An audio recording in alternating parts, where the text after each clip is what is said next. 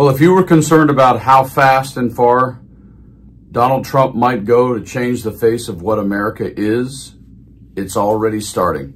Remember good old convicted, treasonous former General Michael Flynn that Trump pardoned? Well, this breaking story I'm going to show you in just a few seconds, have no doubt, this clown is on the way back. And just for a quick memory boost, just remember exactly how far this guy swung and who he really is. Prayer is probably the most powerful weapon system known to man. This is what scares our enemies. Okay, the left, the socialists, the Marxists, the communists. This is what scares them. Hey all, I'm John Avlon, and this is Reality Check on the Extremist Beat. Now, if the forces of Christian nationalism, conspiracy theories, and extremism in the military could be distilled into one person, it might be Michael Flynn, retired general and former national security advisor to ex-President Trump, now remade into a field marshal in the culture wars. I don't deny that we've had elections. I deny that we have fair elections. In his video response to our reporting, Flynn took issue with the term election denier, saying it was part of a misinformation campaign against him. They're going to try to bash us across the head and shoulders with every frame that they can put against us and every form of dis and misinformation. He said he knows a misinformation campaign when he sees one. I also have a level of expertise in these types of efforts. Former National Security Advisor Michael Flynn has refused to answer questions from the January 6th House Select Committee, pleading the Fifth. Committee members believe Flynn has information about former President Trump's efforts to overturn the 2020 election. Instead of being in Iowa, he placed a phone call into Michael Flynn's, quote, the Reawaken Tour. This was being held at Trump Doral. What is the Reawaken Tour that is hosted by Michael Flynn? It is a Christian nationalist conspiracy theory movement. I want to let you hear Donald Trump's phone call into that event.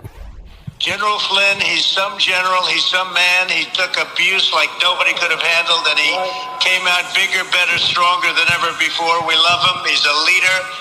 And you just stay wealthy and healthy and well and everything. I want you to have great lives in general. You just have to stay healthy because we're bringing you back. So the reason why Michael Flynn didn't testify, didn't defend himself over January 6th is because Donald Trump pardoned him. Didn't have to.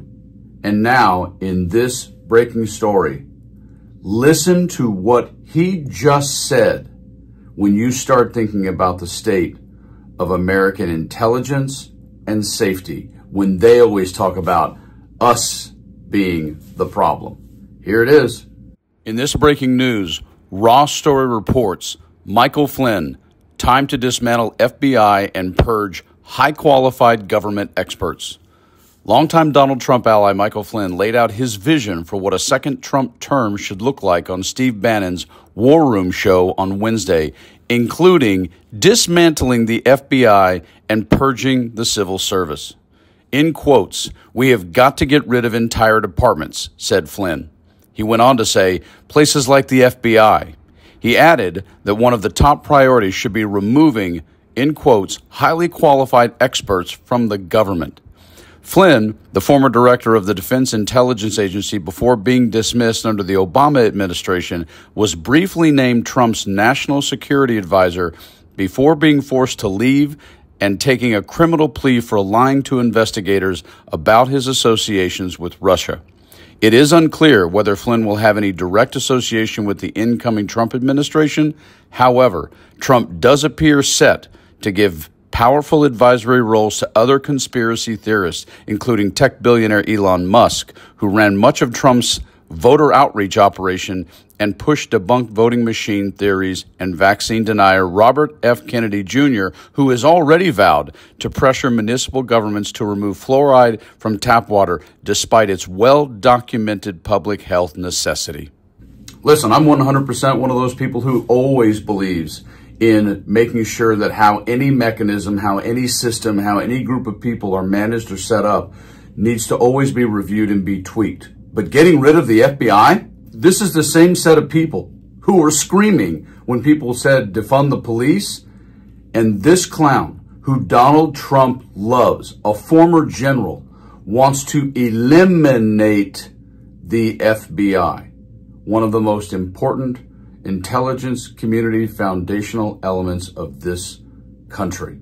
Remember, folks, it's no longer about it being a democratic country. It's about trying to maintain what we have lived as knowing what America is.